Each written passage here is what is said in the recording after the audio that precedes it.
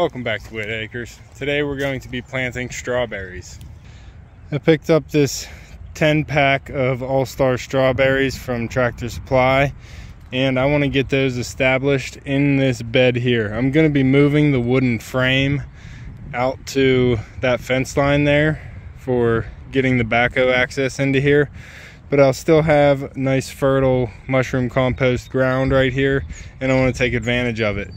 So I'm going to be planting strawberries here, and they'll be able to get established and perennialize, and I'll still be able to intermix any vegetables, some seasonal vegetables, all through the bed and the strawberries without any disruption to the strawberries. I'm going to get these out of the bag now and make sure I actually have 10 in here.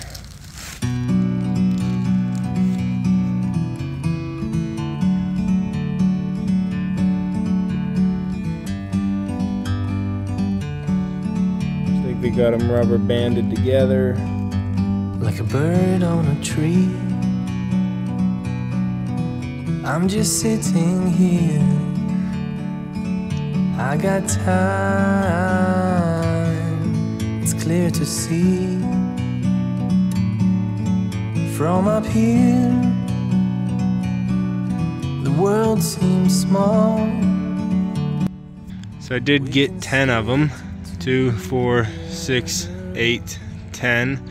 This one is pretty tiny. Not sure I'll get anything off of it, but I'm still gonna plant it. With strawberries, you don't need to plant very deep, so I just have some gloves that I'm going to be raking the ground away and putting the strawberry in. You want to put it just in with the roots. You want to put the soil level right about here, so the crown of the plant stays above the soil level. You don't want to bury these, then they'll just sit in the ground and rot. They need access to the air and the sun. What are you doing, buddy? You just waiting?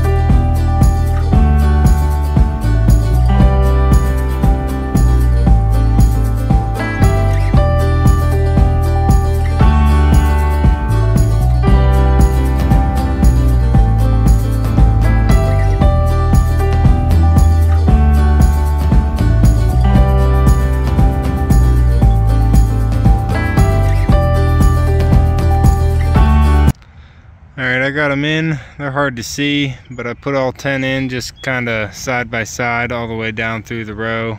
There, there, there. And I'm not too confident about these plants because they do come from Tractor Supply, and I've had them fail before. I've planted a lot of these strawberries and they haven't come up. The strawberry bed that I do have established right now came from actually started potted plant from Walmart. I grew those on my patio wall. And what I did was put these beside the pot like so, and I had the pot here, and I've put all the runners into the trough so they could keep growing, and they did. And I filled up both trays with some sister runners and got more crowns of strawberries, so now I can fill this whole bed up with strawberry plants this year without it buying any more. I trailed it into another pot and created more crowns throughout the season, and then I saved all those through the winter and replanted those into a raised bed in the food forest to create a strawberry bed. And it did work, and they're coming back this year, but I want to get some more. Plus I planted that bed kind of underneath the maple tree, and it gets a little bit more shade. This spot here in the vegetable garden is wide open to the sky and should get plenty of sun. I have a bunch of good things to say about the all-star strawberry. High yields, vigorous, hardy, The hardiness is 2 to 9 and the spacing is 22 to 24 inches. They'll get about a foot tall, it looks like, and they want full sun, obviously. They might take 4 to 6 weeks to break dormancy, they're showing, so I'm just gonna get them in now, and they should have plenty of time during this wet spring season to start showing some signs of life. I believe the strawberries in the food forest are the ever-bearing variety, so it'd be nice to try the 2 different kinds this year. Still working on the garden fence. It's just not what I want it to be yet, so we're still working on that video, and I'll get that out whenever it's finished. But I need to pick up some more fence posts and some other materials to get that one done. Looks like someone bought the farm across the way and they're doing some cleaning up over there. Working on getting the pond pumped out. Hopefully I'll be able to make some good progress on it this weekend. This Sunday's supposed to be really nice, so I'm hoping I can make a lot of good progress on the pond. Hoping to get my dad's help this weekend. We're supposed to have a really nice day on Sunday, and I'm hoping to get a big chunk of this pond knocked out. Look at the baby chickies. We just got these chickies in yesterday, and they are doing great. They are so tiny compared to my eggers. These are the chickers. These are the meat chickens. These are jumbo white Cornish cross, so they're gonna get big fast. They've been crushing that little bowl I have in there of feed. Watch out, little ones. Watch out, little ones. They stomp it all down, so I gotta come in here and fluff it back up for them. Then they go wild for it. They just love eating. They're doing real good in here. Got some logs and rocks for them to walk around and check out. Got them a double water setup with the pebbles in there. Got them on camera so I can watch them and keep an eye on their temperature. And a little bowl of sand so they can get some grit if they want it. So they got a nice little setup here. Got the heat lamp going. They're inside the patio, inside the screened in patio. So they're pretty well protected in here. Go, hop up. Puppy gets to check on his chickies, huh? Yeah, Puppy's a good boy with his chicks.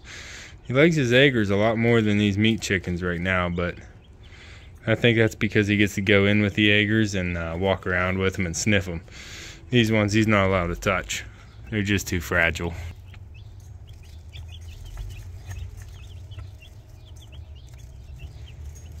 If you want to see the progress on the pond, go over and check out our Whitt Acres Aquatics channel, and you'll be able to see everything aquatic that goes on here at the property. If you want to see the chicks grow up and any of the other animals that I have up at the homestead that I'm filling up the barn with this year, go over to our Whitt Acres Homestead channel and subscribe to that one as well. And you'll be able to get all the content coming out from Whitt Acres. Also taking down this old fence now. We're going to be putting up a new one here shortly, so I want to get this old one taken down. I want to save all the wood and the posts that are good. So we'll be seeing this wood again. I don't really throw much away here.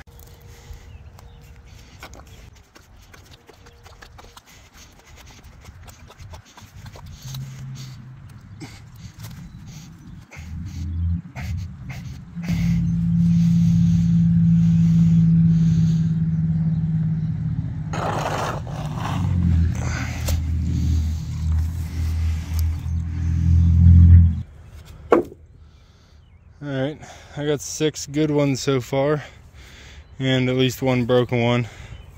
There's a couple more laying in there, but I got some more to take out. And as you saw, those posts, I have to just wiggle back and forth and then pull them out, and they get suctioned in there pretty good whenever that water's in the bottom of the hole. Got all the fencing planks all stacked up here.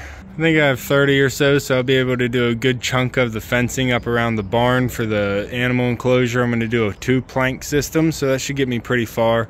I'll probably have to cut these all down to 6 feet instead of the 8 feet that they were because all the ends are bad, but there's still a lot of good wood there. Alright, I do want to see how many posts I'll be able to keep because that's a big part of the fence. Alright, I'm done for this evening, but I did get 12 pretty good posts I think I'll be able to use again. Got the pond basin pumped down pretty well, so Saturday or Sunday I'll be able to come in here and move some rock, move the liner, and start doing some work on these edges here. I'd like to get this whole basin here edged out and lined with stone, get the liner back up and tight in place, and then that will be a good spot that I'd be comfortable stopping with before we get a lot of the rain and crappy weather that's supposed to be coming here next week. Hopefully we can get it to that point, because we have a lot of crappy weather coming next week that I don't want to have to be pumping out the pond for every day.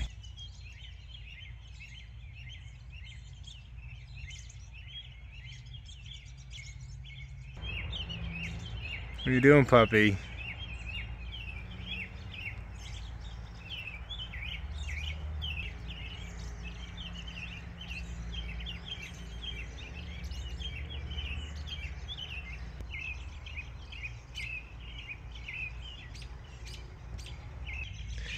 Here is the lettuce that I'm going to be harvesting. It was a gourmet mix, and you can see it looks delicious. I'm going to get this cut and harvested. I've got my scissors and my bowl, and what I'm going to do is come in here and take it right at about 1.5 inches above the soil line. So it'll be just a tiny plant left, and I'll get all these nice delicious greens. I don't think the radishes are ready yet. They're still pretty tiny. So yeah, I'm gonna leave the radishes go maybe another week. They're still pretty small.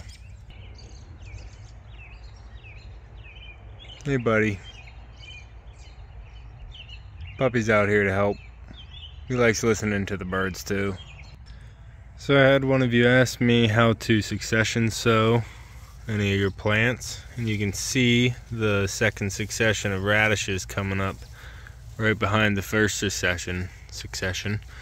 So yeah, that's how you do it. Just make a new row right behind them and put them in just like you did the first row. You can see I got the lettuce all cut back now. It is all the way down and short, and I have a full bowl of delicious greens. You can also eat your radish greens if you want, but I find them bitter and texturally unappealing. Okay, puppy, you ready? He's just chilling on the big stone.